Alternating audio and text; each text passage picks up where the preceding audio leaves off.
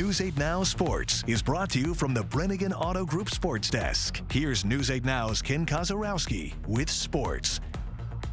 We continue on with our Sports Spotlight segment, in which we give our local senior spring athletes a chance to be recognized because COVID-19 has taken away their final season of competition. Now, today's nomination comes from St. Mary's Baseball, and it's actually a 3-for-1.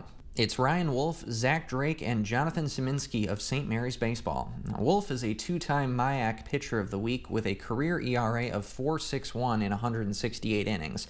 The Southpaw Szyminski is a Fountain City native who looked poised for a bounce-back season this spring after 2 clean outings.